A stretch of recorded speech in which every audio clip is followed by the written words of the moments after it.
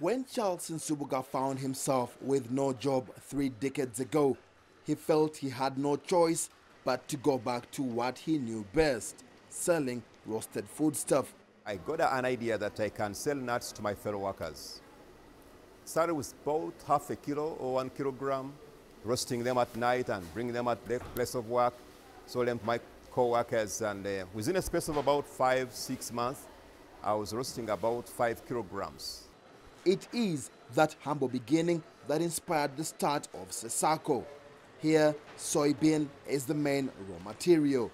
Nsubuga's enterprise promotes cholesterol-free products that include bread, soy meat, milk, and even yogurt. Man must eat, and he trusts you to go and manufacture for him food from a place where you're not seeing. He has put too much confidence in you. You shouldn't betray that. Do the right thing, and then you'll have the right game.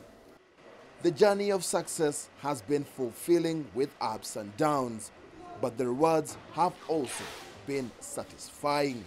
As an entrepreneur with over 30 years experience, Nsubuga is always on the lookout for future opportunities, and with a growing list of products that are less expensive but also highly nutritional in value, he says he could help solve Uganda's food shortage problem, especially among children.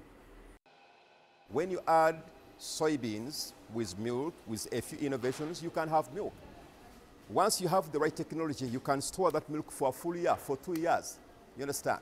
So once we do that, I think it's going to help a lot in food security in Africa, and also to address 2 big problems. 1, the nutrition problem.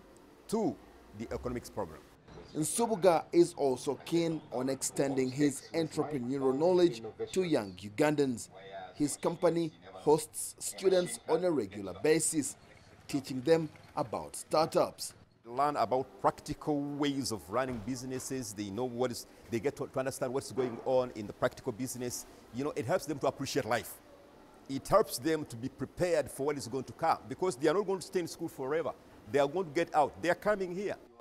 As Nsubuga inspires young people, he still keeps an eye on the business, with ambitions to roll out new products and expand his distribution network, and hopes his products will continue flying off store shelves.